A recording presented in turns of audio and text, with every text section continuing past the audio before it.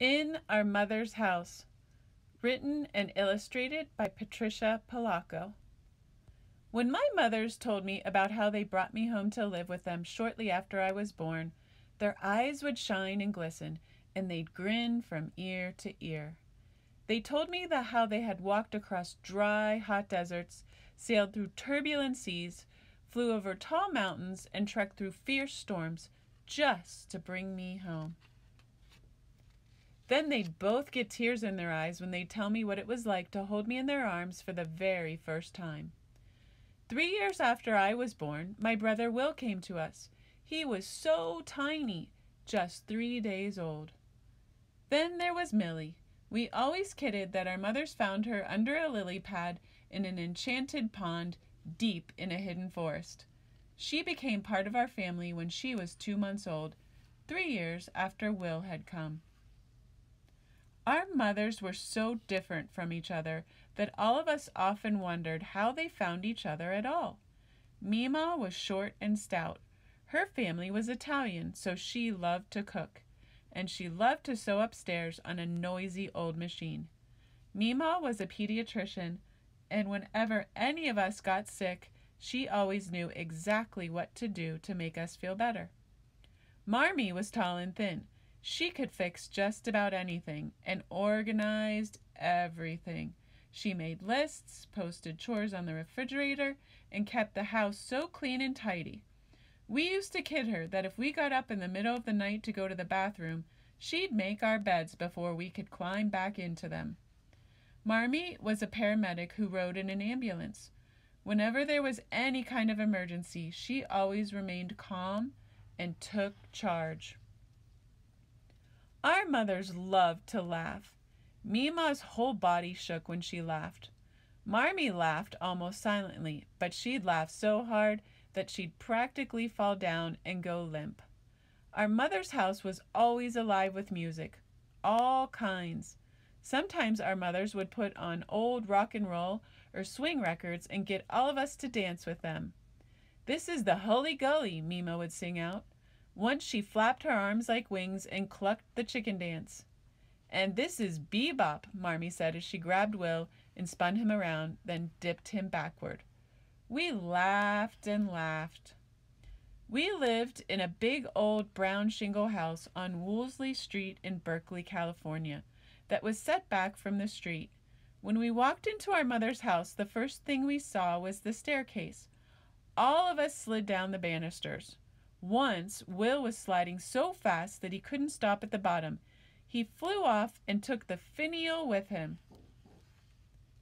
In the living room, the old clinker brick fireplace was the heart of our home. Sometimes Marmee and Mima'd pop corn in it, and we'd all sit, eat popcorn and apples, and share stories. It was Millie's favorite place to be. I remember when she was about 2, she got up in the middle of the night. We found her the next morning asleep in the hearth, covered with charcoal. She had taken a piece of charcoal and drawn all over the nearby wall. We couldn't take our eyes off her drawing. It was so beautiful. If we hadn't known it before, we knew then just how magical Millie was.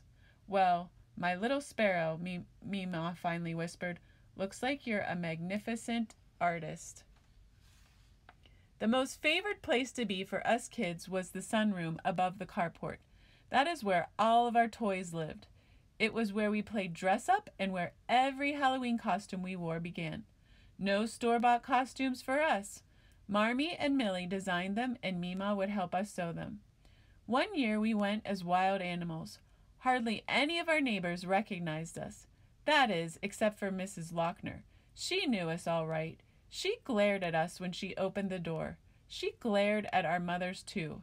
Her kids came running and were really excited to see us, but Mrs. Lochner turned her back and shut the door. "What's the matter with her?" Will blurted out. But our mothers said nothing and continued down the block. Even so, it was one of the best Halloweens we ever had. We even won the Claremont Avenue costume contest that year. Our upstairs bathroom was almost big enough to hold our entire family at one time. It almost did, too. I remember the night that all of us kids came down with the flu. All at once. Mima and Marmee were darting between each of our rooms. Will, Millie, and I were throwing up. Our mothers changed sheets, washed pajamas, and bathed our foreheads with a cool washcloth. I loved how soft their hands were when they touched my face and wiped away my tears. After 2 days of utter misery, our mothers announced that they had a surprise for us. "This should make you feel better," Marmee sang out. We opened our eyes, and there they stood holding two adorable puppies. When those puppies started jumping about and licking our faces, we all squealed with joy. We finally named them Mizo and Wasabi. One of the best things about our mother's house was the tree house that was built in the backyard. Practically the entire neighborhood helped us. It all started with Will, who, like Marmee, was always building things. One Saturday he found some plans for a tree house in a magazine and went to her. It took several weekends to finish, but the Saturday that we finished it, everyone stood in a circle around the tree house. Marmee and Mima broke a bottle of soda over the door jamb and named the tree house Thistle House. That night, all of us kids got to sleep there. Even the Lochner kids were invited, but their parents came and got them. They barely spoke to us, just pulled them down the driveway. They just plain didn't like us, I guessed. I couldn't quite understand why. We always tried to be respectful and friendly, the way our mothers taught us to be. The kitchen in our mother's house was the center of everything that was happening in our household. The kitchen doorway was where us kids got measured each year. Mima and Marmee's handwriting is still there even now. And all of our family holidays began in the kitchen. Our grandparents, aunts, uncles, and cousins usually came for the weekend. Our Italian grandpa, our Nono, was in charge of cooking. We all loved gnocchi. We'd all help him unload the perfect Roma tomatoes, the oxtails, the pork shanks, and the beef brisket. We peeled onions, shaved and diced carrots, and chopped fresh herbs from the garden. After the sauce had been cooking for most of the day, all of us stood at the kitchen island. Nono made a well in the middle of a hill of flour and broke several eggs into it. Then he riced very hot boiled potatoes right into the flour well. He'd shake his hands from the heat of it as he kneaded the volcano of flour, eggs, and potatoes into a dough. Then Marmee and Mina rolled the dough into long tubes. Millie and Will got to cut them into small pillows. Then I ran each pillow over the back of a floured fork. Nono dropped the gnocchi into boiling water. When they floated to the top, they were done. Sauce and potato dumplings were dished up. Salads were made, and baguettes of French bread from the bakery were carried to the table, where we all were so ready to eat. At our table, we didn't only eat, though. Marmee and Mima made sure of that. Everyone talked about everything: politics, sports, music, and art. Their voices got louder and louder. Opera was always playing in the background. Then they'd all burst into laughter that shook the table. Nono would pound his fist and laugh the loudest. What I loved the most about our family was that we could all speak our hearts. We never measured words. After dinner, all of us kids would sit on the stairs with our grandparents. This is when they'd tell us about when they were young in the old country. It was the best part of the day. Marmee and Mima would listen in and smile. One of the niftiest things that happened in our neighborhood was the Woolsey Street Block Party. Marmee organized it, and it became a tradition. For that first one, Millie and I made all of the invitations by hand, and Mima took us around to deliver them from door to door. Everyone was invited. When we stopped at the Lochner's house, their mother glared at us the way she always did. "Why doesn't that lady like us, Mima?" I asked my mother. She just smiled at me and hugged me up. "I like you, baby," she said, and we went on our way. The day of our big block party arrived. Each of the houses on the street had to invent some sort of game in their front yard. The McGuires across the street had a landmine contest. A blindfolded player had to pick his way past marshmallow mines while a caller warned him where they were. The Goldsteins had a penny toss on saucers. The Brooks family had a dunk tank. A lot of fathers got dunked that day. The Abdullahs had a fishing booth. I think our family had the best game of all, a miniature golf course. Will, Marmee, and I put it together. We lashed together old rain gutters with traps and obstacles that had to be putted around in order to get to the end. A flower pot buried to the top. It was Marmee's great idea. Aren't we all something, Mima said when we saw our food court. On our street, everyone was so different. That's what Mima meant. So the Mardishians brought stuffed grape leaves and ground lamb. The Polos brought spanakopita and Greek salads. The Abdullahs brought hummus and tabbouleh. Nono made a huge pot of spaghetti and fried schnitzel. The Yamagakis brought sushi, which I liked a lot. But Mima passed it up for fried clams and crawdads and corn on the cob, which the Barbers had made. At the end of the day, when everyone was cleaning up and getting ready to sit in our backyard and just talk, Mima looked up to see Mrs. Lochner coming down the street. The Lochners had been invited but hadn't come. She planted her feet squarely in front of our mothers. I don't appreciate what you two are, she snarled at Mima and Marmee. Will and Millie came running up. I froze where I was. Mrs. Lochner wheeled off and stalked off. What's the matter with her, Mama? What's the matter with her? Millie kept saying. All the neighbors closed in on us. She is full of fear, sweetie. She's afraid of what she cannot understand.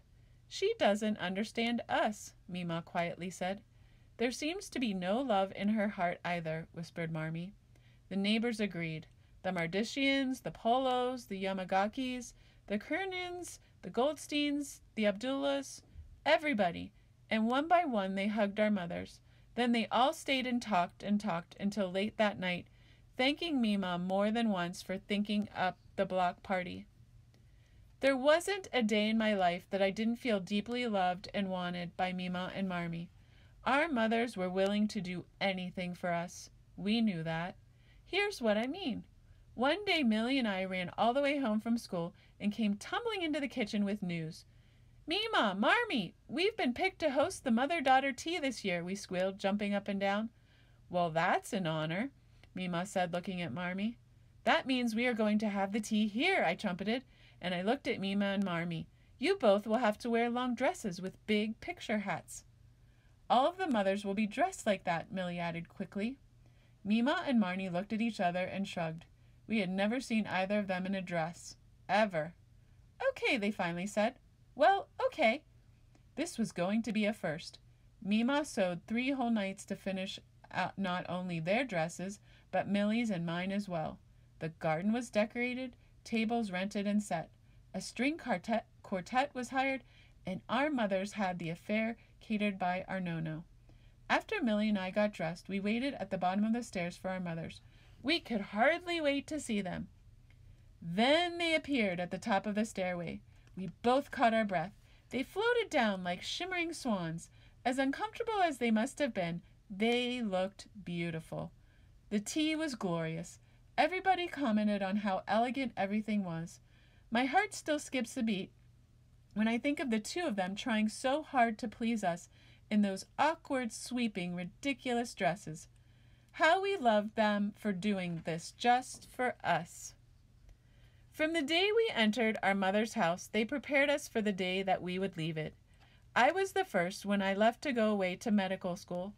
Then Will left to study engineering. Our Millie went all the way to New York to become a fashion designer.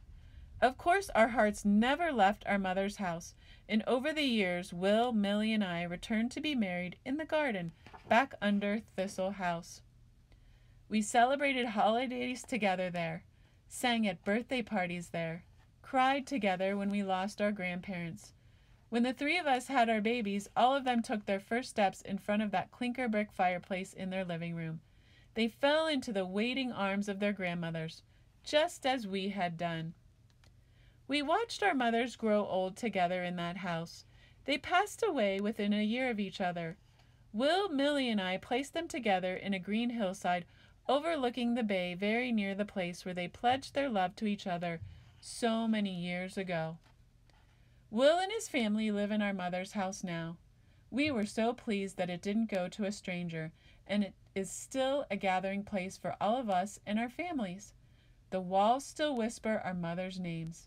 All of our hearts find peace whenever we are there, not only remembering them, but being there together in our mother's house.